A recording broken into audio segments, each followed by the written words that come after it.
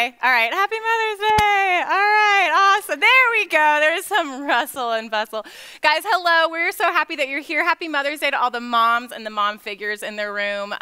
We just love a day to honor you and to honor all the things that you do each and every day, all the sacrifices that you make and the ways that you lead and love your family so well. We're just so grateful for you. And so we're going to jump right into our message tonight. It's going to kind of talk a little bit about moms in the midst of this other idea that we're settled into right now. We're in the second week of a sermon series called Underrated, as you guys just saw, and we're really tackling this idea of what does it look like for us as one generation to be leading the next, right? So a lot of times we'll use the word mentorship for that and how important that is and what part we can play in that and where we are in the story. We're looking at these two characters in the Bible, Paul and Timothy.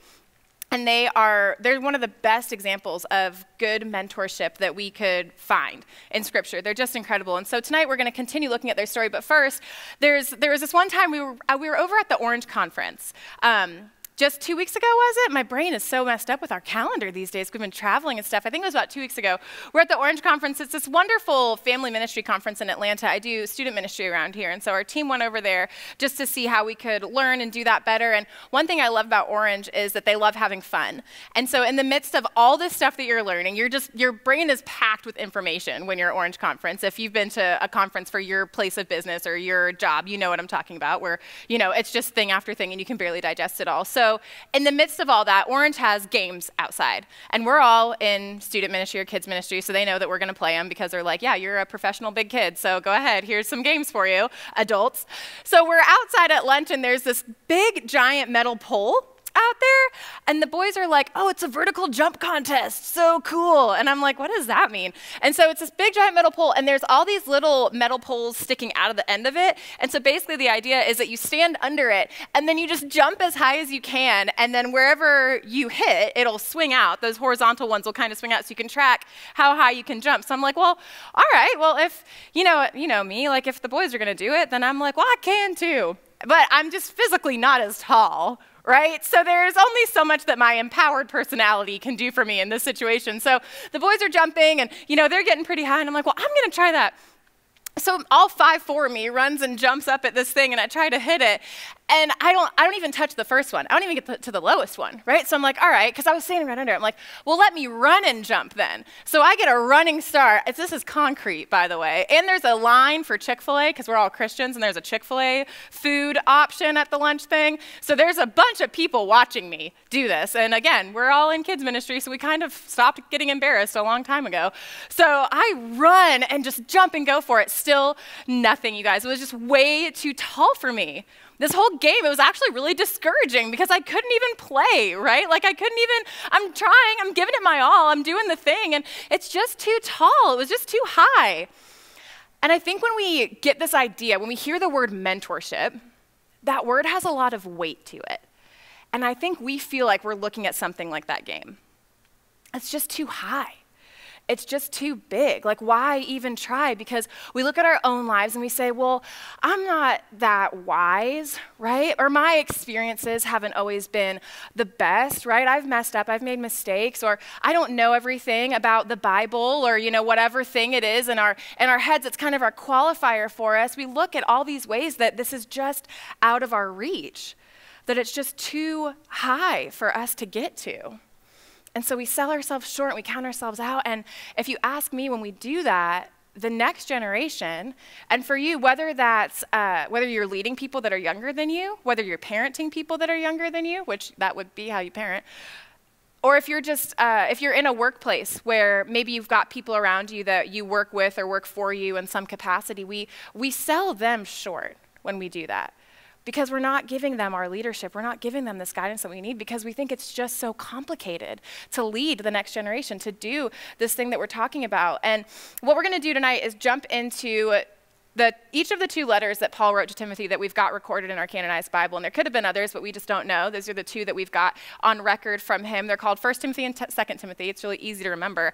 And I'm going to look at both of those guys, and we're going to kind of unpack this one key thing that Paul came back to in each of his letters to Timothy. And I think that it's going to help us see that it's not as complicated as we might be making it. So if you guys have your Bibles, you're welcome to look with me. We're going to start in 1 Timothy. We're just going to jump into one verse there and then a couple verses in 2 Timothy. So 1 Timothy, it starts in chapter 4, verse 14. It'll come up behind me as well. And this is Paul talking to Timothy. Now, keep in mind, we call this the Bible now, right? We call this a book in the Bible. These are verses. Paul didn't write that, though. Paul wasn't writing the Bible. Corey said that last week, which I was like, oh, that's so good. Paul wasn't writing scripture. He was writing his friend, his mentee, Timothy, a letter. It'd be like if I was texting one of our youth students, right? I'm not writing scripture there. Paul is writing to this person that he's leading. And so there weren't verses, there weren't numbers. This wasn't called 1 Timothy. This was a letter that Paul wrote to someone he was leading. And so Paul, this guy who is an incredible church planter, he's leading the new church that has just been birthed after Jesus was raised from the dead and ascended back into heaven. And he is now raising up this young leader, Timothy, to keep going and continue the charge because we need him, right? Paul would have died eventually. He did die. So we've got to keep this thing going. He had to keep passing on what he learned. It couldn't all rest on one generation. Paul had to keep leading and had to keep bringing people up. And so we're jumping into one of the first letters that he wrote to Timothy to encourage him and to give him this guidance that he needed. And in the midst of just really practical things like how to lead difficult people or teach this and not this, Paul jumps in and includes this in the 4th chapter of the book of 1 Timothy, and he says this. He says, Timothy, do not neglect your gift. Hold on to that word neglect. He says, do not neglect your gift, which was given to you through prophecy when the body of elders laid their hands on you. Timothy, don't neglect your gift. Don't neglect your gift. And then if we look into the 2nd book of Timothy, in the 1st chapter, verses 6 and 7, so now, how much time has gone between these letters? I'm not sure, but enough time has gone by to where this is significant that Paul would come back to this idea once again to the same person, the same young leader, Timothy. And Paul says again, Timothy, for this reason, I remind you to fan into flame the gift of God, which is in you through the laying on of my hands. For the Spirit God gave us does not make us timid, but gives us power, love, and self-discipline. Guys, Paul says to Timothy, don't neglect the gift that's in you. That implies that there's a gift in Timothy. It's not whether or not Timothy's gifted for leadership, right? It's not whether or not there is a gift in Timothy. There is a gift in Timothy. There is a gift in this young leader. And Paul, as his mentor, is saying, don't neglect that. Hey, don't ignore that. What does it mean to neglect something? It means we don't take care of it. It means we don't pay attention to it. It means we ignore it. Paul's looking at this person he's mentoring, Timothy, and he's saying, don't neglect that gift. Don't let that go unnoticed. And again, he tells him, fan into flame this gift of God. I picture if there's a small spark and you kind of wave your hand at it or something, it's going to catch fire, right? You're going to fan it into flame. It's going to grow. It's going to get bigger. It's going to affect more things. It's going to be more vibrant, more lively. And Paul's telling Timothy, take care of your gifts. Remember that you are gifted, Timothy. Remember that God called you to be a leader. Remember that God chose you for this, Timothy. And guys, I can't help but wonder what would happen if we just took that attitude when we approach this idea of mentorship, or if that word is too intimidating, just leading relationships, interacting with people that we could possibly lead somewhere or care for. Guys, Timothy did not need a 12-step discipleship program. Timothy didn't need Paul to come at him with all the answers and to say just the right thing. He just called out his gifts. He just said, Timothy, don't forget that this is in you. Timothy, don't forget that you are gifted. It's not that complicated. And I think we make it way more complicated than it needs to be sometimes. As a person who does student ministry for a living, I can tell you that this is one of the best parts of my job. I mean, I get to work with about almost 200, depending on the time of year, of just the best students in the whole world, the best middle school and high school kids. And then we've got our kids over in the elementary age group too. But just to be able to see each and every one of them come alive in such different ways, and to see how unique they all are, and that they're all gifted at very different things, but there's no question that each and every one of them has a gift, right? Like we have small group leaders in here. You guys would say the same things. You you look at your kids in your small group and you're like, absolutely, you're incredible. You're all gifted at different things. You're good at different things. You are talented at different things. You're passionate about different things, but of course you're gifted. But they're on the other end of that, and they're waiting on bated breath And they're asking us one of those 5 questions that Corey introduced us to last week. See, Corey introduced us to this idea that we learned at Orange Conference as well, that there's 5 questions that the younger generation is all asking of us who are in mentorship or leadership or just carrying roles in their lives, whether you're a parent or a small group leader or whoever you are, wherever you find yourselves, a teacher, a boss, anybody. And it's that, do you know my name? Do you know what matters to me? Do you know where I live? Do you know what I've done? And then this last one. Do you know what I can do? Because friends, while we are like Paul in this story, looking at all of our Timothys and saying, of course you're gifted, don't neglect that. There's no question, just don't neglect it. Our kids are on the other side of that saying, but wait, me too though? But am I excluded from that? Am I included in that? Am I the exception to that rule? What if I'm the only one in my small group that's not gifted? What if I'm the only one in your class? What if I'm the only one on your shift that's not good at anything? The younger generation's asking us as the leaders in their lives, do you know what I can do? And we get to look at them in the eyes and say, absolutely. Of course you're gifted. Just don't neglect that gift. Fan that gift into flame. Don't neglect that gift. Of course you're gifted. And so guys, when we're talking about this idea, what I keep coming back to is that when it comes to mentorship and leading the next generation, it's our job to help them figure out what they can do, right? We might not know right off the bat. It's fun to watch people kind of come into their own and figure out what they're gifted at. And that's going to take failure. That's going to take them doing things that they're not good at. I've done a lot of things that I'm very, very not good at. And I do some of them still, and I'm really sorry. But we get to be there for them for that. We get to help them figure out what is it that is your thing? What's your lane? What can you do? But we get to stand with them and say, of course, you've got a gift. Just don't neglect it. And we're going to fan it into flame together. We get to be the Pauls in their lives. Guys, we've got the most incredible generation around us, and I'm really convinced that they're going to put the world back together. They're so good, and they're so kind and loving and inclusive, and they won't stand for any kind of injustice of any kind. And I'm convinced that they're gonna take this world and just make it right. And they're gonna fill it with the love that they've got inside them. But right now they're on that other side and they're wondering if that's true. They don't see what we see is the thing, guys. As leaders, it's really easy to look at the faces of our kids and see what we see in them, see their giftedness, see their love, see the good things that God's put in them, but they don't see that yet. A lot of them don't. They really don't see that yet. And what if the one thing that's keeping them from taking that step into their lane, from following their passions, following after God, living life authentically true to how God wired them, what if the one thing keeping them from taking that one step over the line is a word that you or I could say?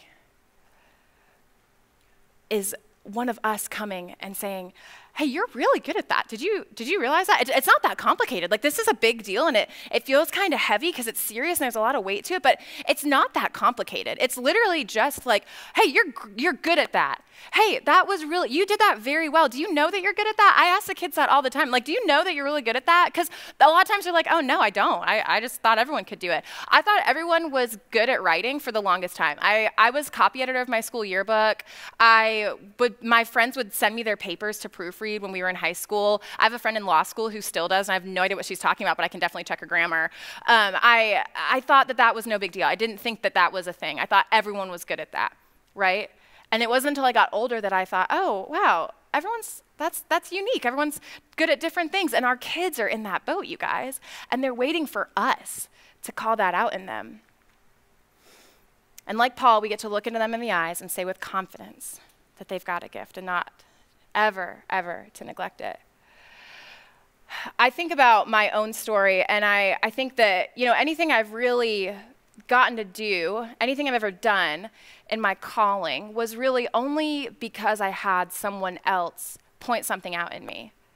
It's really hard for people to see the things that they carry in themselves. It's hard for people to see their own gifts, and so that's why God gives us each other, so that we can all point that out in each other and lead each other and be that body of Christ together. And I look at my own story and I see that. When I first came to Anona, I had no church background. I was not raised in church. I didn't grow up in church, but I started following Jesus, and I knew that church was where I thought Jesus was. So I was just like, well, I'll just hang out at church all the time, right? That was just like my answer. And that kind of didn't stop, right? Because I'm still here. But I remember being at church one night, and my friend Natalie, who used to be on staff here, she came up to me and she said, hey, how comfortable are you in front of a camera? And I was like, oh, I don't know, like, whatever. I'm kind of a ham, so that's fine. And she's like, great, because I really need someone to do video announcements, and I don't want to do them anymore. She had been doing this job that she really didn't want to do, and she was like, I love filming, and I don't love being in front of the camera. And I was like, oh, well, that's no big deal. Like, I can help you with that, and that sounds really fun. Like, and I couldn't believe that she wanted me to do that, to be included. But that was the start of pretty much everything else I've gotten to do in church, was that first experience. And it happened because somebody else looked at me and said, hey, you're kind of good at this. Do you want to try it? And I said, okay.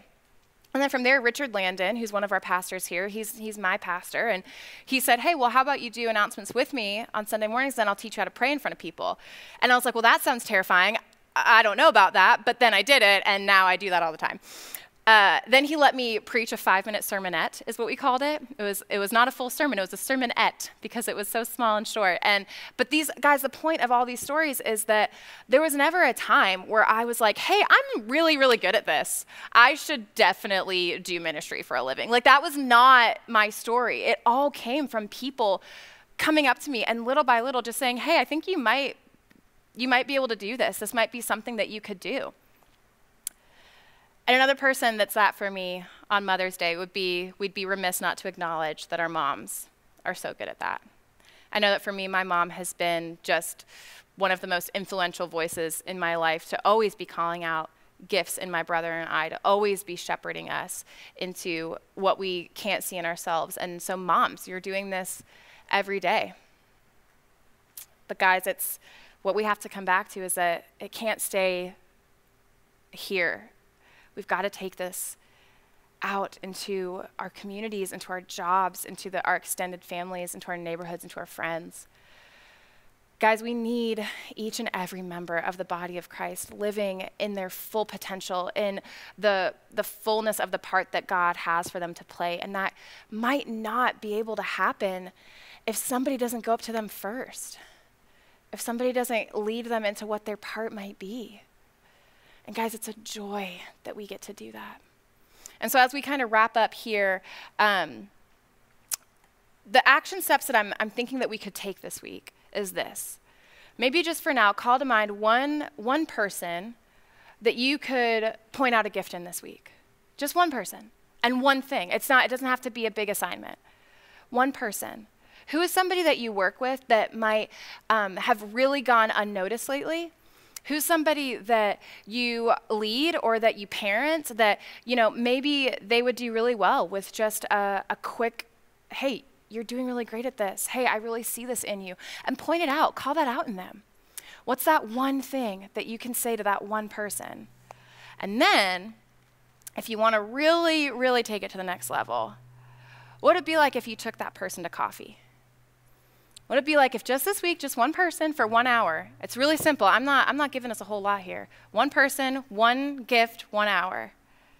We take them to coffee for an hour and just say, hey, I don't know if you realize this, but I just think that you're doing really well at this, and I just want to know, what's your story? Hey, where do you come from? A lot of people are currently doing things that maybe they're not passionate about, and they've got these underlying passions inside of them that they really wish they could be living and fulfilling, but they just aren't in the place to yet. And man, what a gift it is for people to get to share that and talk through that and say, this is what's really in my heart to do. And gosh, what a gift that you could sit across the table from someone and say, hey, I see that in you. Can I help you with that? How can I help you fan your gift from God into flame? How can I help you be the body of Christ? So one person, one gift, and 1 hour at coffee. And guys, we get to be the Pauls in people's lives. We get to remind them that they're not excluded, that yes, there's a gift in you. We get to be those voices that have led all of us on towards our callings. And so many of you are already doing that right now. Through your parenting, through your mothering, through your jobs, through your leadership, you're doing that. And now it's just time for us to take that to the next level. So would you guys pray with me? God, we are we're really grateful for all the people that have been voices in our lives to help us and get us to where we are.